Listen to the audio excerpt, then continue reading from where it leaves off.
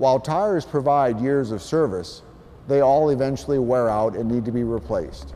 The real question is when.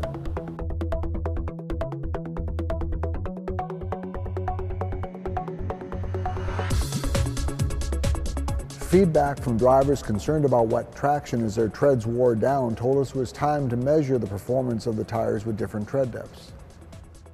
Our test compared several sets of the same tires with new, worn, and nearly legally worn out tread depths. A new tire features deep grooves that channel water through the footprint to provide wet traction. Like most passenger car tires, our test tires began with 10/32 of an inch of tread depth. The reduced depth of a worn tire's grooves restricts the amount of water that can pass. Our test tires had 4/32 of an inch of remaining tread depth, the distance from the edge of an inverted quarter to the top of Washington's Head.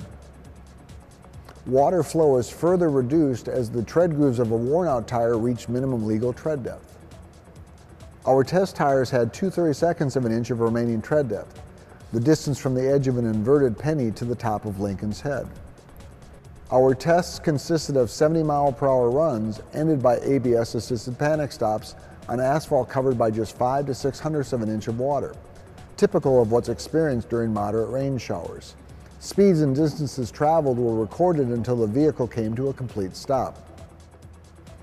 Perhaps the best view for comparing the tires was from the side, where distances were readily apparent.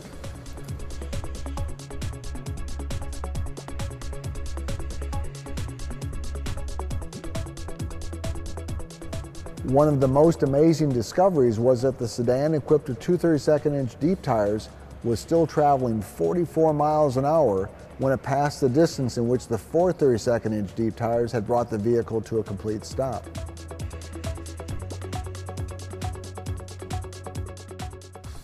We then repeated the same evaluations using a popular pickup truck. As expected, even with new tires, the heavier weight pickup took longer to stop than the lighter weight sedan. While the side view comparison again documented the action, it's amazing that neither the 4/32 nor 2/32 deep tires could stop the pickup in a distance that kept the vehicle on the screen. And we were again surprised to learn the pickup equipped with the 2/32 deep tires was still traveling 47 miles an hour when it passed the distance in which the 4/32 deep tires had brought the pickup to a complete stop. Imagine having successfully completed a panic stop on a crowded expressway and looking in your rearview mirror. Which of these images would you want to see? Since drivers can't run on new tires all the time, what's really the answer to our question when? The Tire Rack recommends that drivers consider replacing their tires when they reach 4/32 of an inch of remaining tread depth, if wet roads are in their future. But ultimately, it's a personal decision for when the driver feels the extra value received by running their tires longer becomes offset by the loss of performance on wet roads.